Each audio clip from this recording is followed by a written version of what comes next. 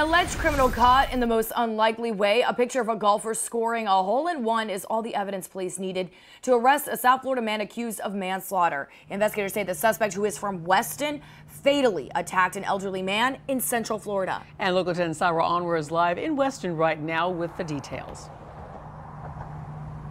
So Christy, Janice, how police found this guy is a really interesting story. This is a really disturbing crime that happened in Central Florida, but the suspect, he previously lived in this Weston neighborhood.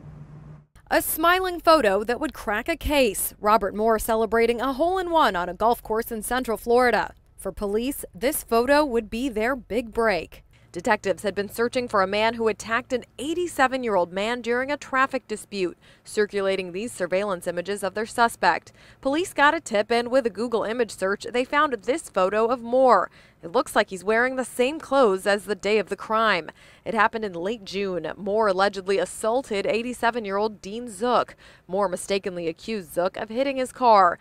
Police say Moore then punched Zook several times. His injuries were severe. He suffered brain bleeding and died from those injuries weeks later. People who would go to this physical length to harm somebody in their 80s and beat them so badly they ultimately died clearly have impulse and anger management issues of some sort. Moore's latest mugshot after police booked him on charges of aggravated manslaughter on an elderly person.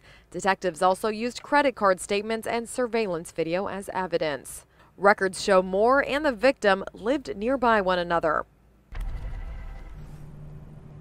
And records also show Moore moved from this Weston neighborhood to Central Florida a few years ago. He is now out of jail on a $15,000 bond. Reporting live in Weston, Sarah Onwer, Local 10 News. All right, Sarah.